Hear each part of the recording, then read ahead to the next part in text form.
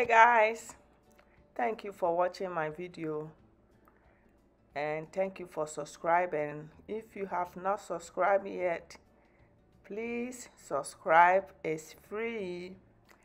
I like freebies and I know you like freebies, so please subscribe. Thank you. So today I am here to tell you guys how much it costs for the second floor, like I always do. So this second floor costs us $9,570.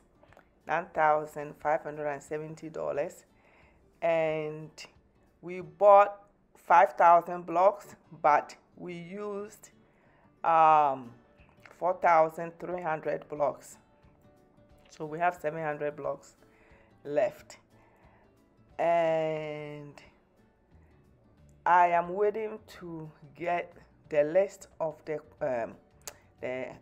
list of the things that we bought, and I will definitely post it for you guys to see line by line how much everything costs, and if everything the prices have changed in Ghana also, because between the videos that I'm putting out and the live chat that I make with Kwabena, we want to give you guys an idea building in Ghana, and I know that is going to help somebody. It's going to help somebody definitely, because what Kwabena is doing is just giving you guys the basic and everything. I mean, he's giving us more, I mean, nice information from Ghana. So combining what I'm costing and what the cost of my house and what Kwabena is telling us will help somebody out there. So what I want to say also is that I did post my foundation cost, superstructure cost, and now the second floor cost. I post all of it, so if you have not watched that video, you can go back and watch it. You will get a lot of information from that also. So including everything, the foundation, superstructure, and the second floor, we have spent 48,570. This house, the house you are looking at it now, from the foundation, our foundation is high, the rooms are wide, and the ceilings are high, and 5 bedrooms, 5 master bedrooms, garage. Every room have walk-in closet. It's a big house. We have spent $48,570 and you see there's some of the blocks left also. We have about 700 blocks left that we are going to use to start building the walls. So yeah, that's what I want to come and tell you guys. And like I said, if you find somebody that you can trust, Mr. Kumia Barton is doing us a big favor, because I think where we are now, if it wasn't him, I think we'll be spending more than what we are spending.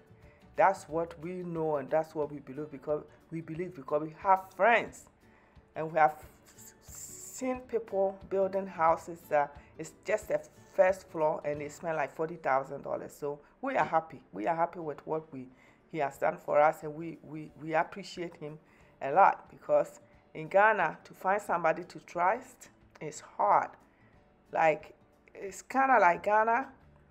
I mean, church is Monday to Friday. People just go by business, ripping people off, duping people, lying to people. And then Sunday, every place is closed, and they are in the church. And some people even think that when they find somebody that they are helping and they are ripping them off, it's the chance that God has given them to make money out of you. Make money out of you, which is really sad. And we go to church. There's more church in Ghana than anywhere else. Ghana and Nigeria and other places, in other African countries. But I mean, Monday to Friday, do whatever you do and rip people off. But Sunday, go to church and then you start all over again on Monday. So it's very sad. So if you are building in Ghana, you gotta be really, really open your eyes. Watch a lot of YouTube videos. People are putting things out there. You can learn from it. Okay, don't trust your sister. Don't trust your mother. Don't trust people back home and say, oh, she's my sister. Also, listen, if you have a problem with somebody in Ghana, family member, you won't believe that back home, the family over there will side with the person that you are arguing with. They will side with him because they think that, oh, you don't live in Ghana, you live here, so money is everywhere. You pick money from the floor. So why are you complaining about something that they did for you? Why are you complaining? It's kind of like you don't have a right to complain and say that, oh, this person did this or this person did that. So do your research and question people. Don't be afraid to question.